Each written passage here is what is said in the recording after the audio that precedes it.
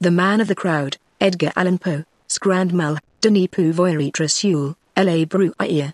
It was well said of a certain German book that es last sich nicht lesen, it does not permit itself to be read. There are some secrets which do not permit themselves to be told. Men die nightly in their beds, wringing the hands of ghostly confessors, and looking them piteously in the eyes die with despair of heart and convulsion of throat, on account of the hideousness of mysteries which will not suffer themselves to be revealed.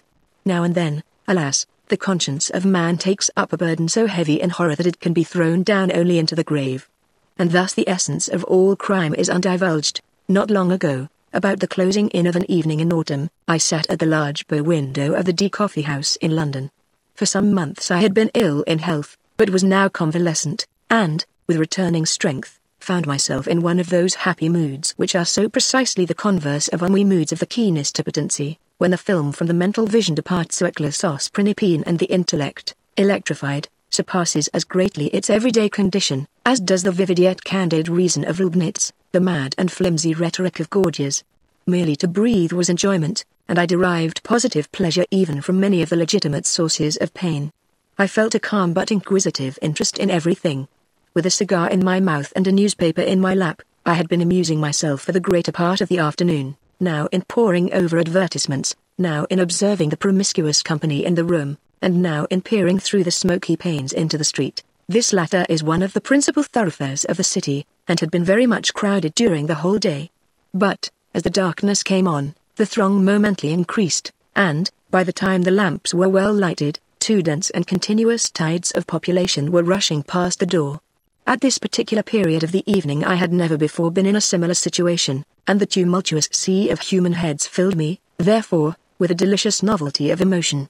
I gave up, at length, all care of things within the hotel, and became absorbed in contemplation of the scene without. At first my observations took an abstract and generalizing turn. I looked at the passengers in masses, and thought of them in their aggregate relations. Soon, however, I descended to details, and regarded with minute interest the innumerable varieties of figure, dress, air, gait, visage, and expression of countenance. By far the greater number of those who went by had a satisfied, business-like demeanor, and seemed to be thinking only of making their way through the press. Their brows were knit, and their eyes rolled quickly. When pushed against by fellow wayfarers they evinced no symptom of impatience, but adjusted their clothes and hurried on. Others, still a numerous class, were restless in their movements, had flushed faces, and talked and gesticulated to themselves, as if feeling in solitude on account of the very denseness of the company around. When impeded in their progress, these people suddenly ceased muttering, but redoubled their gesticulations, and awaited, with an absent and overdone smile upon their lips, the course of the persons impeding them. If jostled, they bowed profusely to the jostlers, and appeared overwhelmed with confusion. There was nothing very distinctive about these two large classes beyond what I have noted. Their habiliments belonged to that order which is pointedly termed the decent. They were undoubtedly noblemen, merchants, attorneys, tradesmen, stock jobbers, the patrons and the commonplaces of society, men of leisure and men actively engaged in affairs of their own, conducting business upon their own responsibility. They did not greatly excite my attention. The tribe of clerks was an obvious one, and here I discerned two remarkable divisions. There were the junior clerks of flash houses, young gentlemen with tight coats, bright boots, well-oiled hair, and supercilious lips. Setting aside a certain dapperness of carriage, which may be termed dischism for want of a better word, the manner of these persons seemed to be an exact facsimile of what had been the perfection of bon ton about 12 or 18 months before. They wore the cast-off graces of the gentry and this, I believe, involves the best definition of the class. The division of the upper clerks of staunch firms, or of the steady old fellows, it was not possible to mistake. These were known by their coats and pantaloons of black or brown, made to sit comfortably, with white cravats and waistcoats, broad solid-looking shoes, and thick hose or gaiters. They had all slightly bald heads, from which the right ears, long used to pen-holding, had an odd habit of standing off on end. I observed that they always removed or settled their hats with both bands, and wore watches, with short gold chains of a substantial and ancient pattern. Theirs was the affectation of respectability, if indeed there be an affectation so honourable. There were many individuals of dashing appearance, whom I easily understood as belonging to the race of swell pickpockets, with which all great cities are infested. I watched these gentry with much inquisitiveness, and found it difficult to imagine how they should ever be mistaken for gentlemen by gentlemen themselves. Their voluminousness of wristband, with an air of excessive frankness, should betray them at once. The gamblers, of whom I described not a few, were still more easily recognizable. They wore every variety of dress, from that of the desperate thimble-rig bully, with velvet waistcoat, fancy neckerchief, gilt chains, and filigree buttons, to that of the scrupulously ornate clergyman, than which nothing could be less liable to suspicion. Still all were distinguished by a certain sodden swarthiness of complexion, a filmy dimness of eye, and pallor and compression of lip. There were two other traits, moreover, by which I could always detect them, a guarded lowness of tone in conversation, and a more than ordinary extension of the thumb in a direction at right angles with the fingers. Very often, in company with these sharpers, I observed an order of men somewhat different in habits, but still birds of a kindred feather. They may be defined as the gentlemen who live by their wits. They seem to prey upon the public in two battalions, that of the dandies and that of the military men. Of the first grade the leading features are long locks and smiles, of the second, frogged coats and frowns. Descending in the scale of what is termed gentility, I found darker and deeper themes for speculation. I saw Jew peddlers, with hawk eyes flashing from countenances whose every other feature wore only an expression of abject humility, sturdy professional street beggars scowling upon mendicants of a better stamp, whom despair alone had driven forth into the night for charity, feeble and ghastly invalids, upon whom death had placed a sure hand, and who sidled and tottered through the mob, looking everyone beseechingly in the face, as if in search of some chance consolation, some lost hope, modest young girls returning from long and late labor to a cheerless home, and shrinking more tearfully than indignantly from the glances of ruffians, whose direct contact, even, could not be avoided, women of the town of all kinds and of all ages, the unequivocal beauty in the prime of her womanhood, putting one in mind of the statue in Lucian, with the surface of Parian marble, and the interior filled with filth, the loathsome and utterly lost leper in rags, the wrinkled, bejeweled, and paint-begrimed beldame, making a last effort at youth, the mere child of immature form, yet, from long association, an adept in the dreadful coquetries of her trade, and burning with a rabid ambition to be ranked the equal of her elders in vice, drunkards innumerable and indescribable, some in shreds and patches, reeling, inarticulate, with bruised visage and lacklustre eyes, some in whole although filthy garments, with a slightly unsteady swagger, thick sensual lips, and hearty-looking rubicund faces, others clothed in materials which had once been good, and which even now were scrupulously well-brushed men who walked with a more than naturally firm and springy step, but whose countenances were fearfully pale, and whose eyes were hideously wild and red, and who clutched with quivering fingers, as they strode through the crowd, at every object which came within their reach. Beside these, pickmen, porters, coal-heavers, sweeps, organ-grinders, monkey exhibitors, and ballad-mongers, those who vended with those who sang, ragged artisans and exhausted labourers of every description, and all full of a noisy and inordinate vivacity which jarred discordantly upon the ear, and gave a aching sensation to the eye. As the night deepened, so deepened to me the interest of the scene, for not only did the general character of the crowd materially alter, its gentler features retiring in the gradual withdrawal of the more orderly portion of the people, and its harsher ones coming out into bolder relief, as the late hour brought forth every species of infamy from its den, but the rays of the gas lamps, feeble at first in their struggle with the dying day, had now at length gained ascendancy, and threw over everything a fitful and garish lustre. All was dark yet splendid as that ebony to which has been likened the style of Tertullian. The wild effects of the light enchained me to an examination of individual faces, and although the rapidity with which the world of light flitted before the window prevented me from casting more than a glance upon each visage, still it seemed that, in my then peculiar mental state, I could frequently read, even in that brief interval of a glance, the history of long years. With my brow to the glass, I was thus occupied in scrutinizing the mob, when suddenly there came into view a countenance, that of a decrepit old man, some 65 or 70 years of age, a countenance which had once arrested and absorbed my whole attention, on account of the absolute idiosyncrasy of its expression. Anything even remotely resembling that expression I had never seen before. I well remember that my first thought, upon beholding it, was that Retzsch, had he viewed it, would have greatly preferred it to his own pictorial incarnations of the fiend. As I endeavored, during the brief minute of my original survey, to form some analysis of the meaning conveyed, there arose confusedly and paradoxically within my mind the ideas of vast mental power, of caution, of penuriousness, of avarice, of coolness, of malice, of bloodthirstiness, of triumph, of merriment, of excessive terror, of intense, of supreme despair. I felt singularly aroused, startled, fascinated. How wild a history, I said to myself, is written within that bosom. Then came a craving desire to keep the man in view, to know more of him. Hurriedly putting on all overcoat, and seizing my hat and cane, I made my way into the street, and pushed through the crowd in the direction which I had seen him take, for he had already disappeared.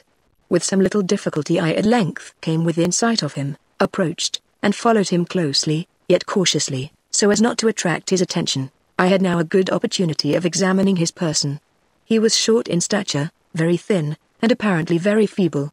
His clothes, generally, were filthy and ragged, but as he came, now and then, within the strong glare of a lamp, I perceived that his linen, although dirty, was of beautiful texture, and my vision deceived me, or, through a rent in a closely buttoned and evidently second-handed roquelaire which enveloped him, I caught a glimpse both of a diamond and of a dagger. These observations heightened my curiosity, and I resolved to follow the stranger whithersoever he should go. It was now fully nightfall, and a thick humid fog hung over the city, soon ending in a settled and heavy rain. This change of weather had no effect upon the crowd, the whole of which was at once put into new commotion, and overshadowed by a world of umbrellas. The waver, the jostle, and the hum increased in a tenfold degree. For my own part, one did not much regard the rain, the lurking of an old fever in my system rendering the moisture somewhat too dangerously pleasant. Tying a handkerchief about my mouth, I kept on. For half an hour the old man held his way with difficulty along the great thoroughfare, and I here walked close at his elbow through fear of losing sight of him. Never once turning his head to look back, he did not observe me. By and by he passed into a cross street, which, although densely filled with people, was not quite so much thronged as the main one he had quitted. Here a change in his demeanor became evident. He walked more slowly and with less object than before, more hesitatingly. He crossed and recrossed the way repeatedly, without apparent aim, and the press was still so thick, that, at every such movement, I was obliged to follow him closely. The street was a narrow and long one, and his course lay within it for nearly an hour, during which the passengers had gradually diminished to about that number which is ordinarily seen at noon in Broadway near the Park. So vast a difference is there between a London populace and that of the most frequented American city. A second turn brought us into a square, brilliantly lighted, and overflowing with life. The old manner of the stranger reappeared. His chin fell upon his breast, while his eyes rolled wildly from under his knit brows, in every direction, upon those who hemmed him in. He urged his way steadily and perseveringly. I was surprised, however, to find, upon his having made the circuit of the square, that he turned and retraced his steps. Still more was I astonished to see him repeat the same walk several times, once nearly detecting me as he came around with a sudden movement. In this exercise he spent another hour, at the end of which we met with far less interruption from passengers than at first. The rain fell fast, the air grew cool, and the people were retiring to their homes. With a gesture of impatience, the wanderer passed into a by-street comparatively deserted. Down this, some quarter of a mile long, he rushed with an activity I could not have dreamed of seeing in one so aged, and which put me to much trouble in pursuit.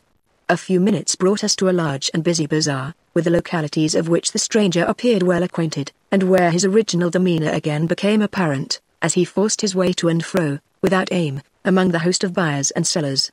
During the hour and a half, or thereabouts, which we passed in this place, it required much caution on my part to keep him within reach without attracting his observation. Luckily I wore a pair of caoutchouc overshoes, and could move about in perfect silence. At no moment did he see that I watched him. He entered shop after shop, priced nothing, spoke no word, and looked at all objects with a wild and vacant stare. I was now utterly amazed at his behavior, and firmly resolved that we should not part until I had satisfied myself in some measure respecting him. A loud-toned clock struck 11, and the company were fast deserting the bazaar. A shopkeeper, in putting up a shutter, jostled the old man, and at the instant I saw a strong shudder come over his frame. He hurried into the street, looked anxiously around him for an instant, and then ran with incredible swiftness through many crooked and peopleless lanes, until we emerged once more upon the great thoroughfare whence we had started, the street of the D Hotel. It no longer wore, however, the same aspect. It was still brilliant with gas, but the rain fell fiercely, and there were few persons to be seen. The stranger grew pale. He walked moodily some paces up the once populous avenue, then, with a heavy sigh, turned in the direction of the river, and, plunging through a great variety of devious ways, came out, at length, in view of one of the principal theatres. It was about being closed, and the audience were thronging from the doors. I saw the old man gasp as if for breath while he threw himself amid the crowd, but I thought that the intense agony of his countenance had, in some measure, abated.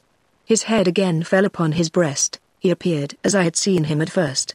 I observed that he now took the course in which had gone the greater number of the audience, but, upon the whole, I was at a loss to comprehend the waywardness of his actions. As he proceeded, the company grew more scattered, and his old uneasiness and vacillation were resumed. For some time he followed closely a party of some 10 or 12 roisterers, but from this number one by one dropped off, until 3 only remained together, in a narrow and gloomy lane, little frequented. The stranger paused, and, for a moment, seemed lost in thought, then, with every mark of agitation, pursued rapidly a route which brought us to the verge of the city, amid regions very different from those we had hitherto traversed. It was the most noisome quarter of London, where everything wore the worst impress of the most deplorable poverty, and of the most desperate crime. By the dim light of an accidental lamp, tall, antique, worm-eaten, wooden tenements were seen tottering to their fall, in directions so many and capricious, that scarce the semblance of a passage was discernible between them. The paving stones lay at random, displaced from their beds by the rankly growing grass. Horrible filth festered in the dammed-up gutters. The whole atmosphere teemed with desolation. Yet, as we proceeded, the sounds of human life revived by sure degrees, and at length large bands of the most abandoned of a London populace were seen reeling to and fro. The spirits of the old man again flickered up, as a lamp which is near its death hour. Once more he strode onward with elastic tread. Suddenly a corner was turned, a blaze of light burst upon our sight, and we stood before one of the huge suburban temples of intemperance, one of the palaces of the fiend, Gin. It was now nearly daybreak, but a number of wretched inebriates still pressed in and out of the flaunting entrance. With a half-shriek of joy the old man forced a passage within, resumed at once his original bearing, and stalked backward and forward, without apparent object, among the throng. He had not been thus long occupied, however, before a rush to the doors gave token that the host was closing them for the night. It was something even more intense than despair that I then observed upon the countenance of the singular being whom I had watched so pertinaciously. Yet he did not hesitate in his career, but, with a mad energy, retraced his steps at once, to the heart of the mighty London. Long and swiftly he fled, while I followed him in the wildest amazement, resolute not to abandon a scrutiny in which I now felt an interest all-absorbing. The sun arose while we proceeded, and, when we had once again reached that most thronged mart of the populous town, the street of the D Hotel, it presented an appearance of human bustle and activity scarcely inferior to what I had seen on the evening before. And here, long, amid the momently increasing confusion, did I persist in my pursuit of the stranger. But, as usual, he walked to and fro, and during the day did not pass from out the turmoil of that street. And, as the shades of the second evening came on, I grew wearied unto death, and, stopping fully in front of the wanderer, gazed at him steadfastly in the face. He noticed me not, but resumed his solemn walk, while I, ceasing to follow, remained absorbed in contemplation. The old man, I said at length, is the type and the genius of deep crime. He refuses to be alone. He is the man of the crowd. It will be in vain to follow, for I shall learn no more of him, nor of his deeds. The worst heart of the world is a grosser book than the Hortulus Animi, and perhaps it is but one of the great mercies of God that last sich nicht lesen.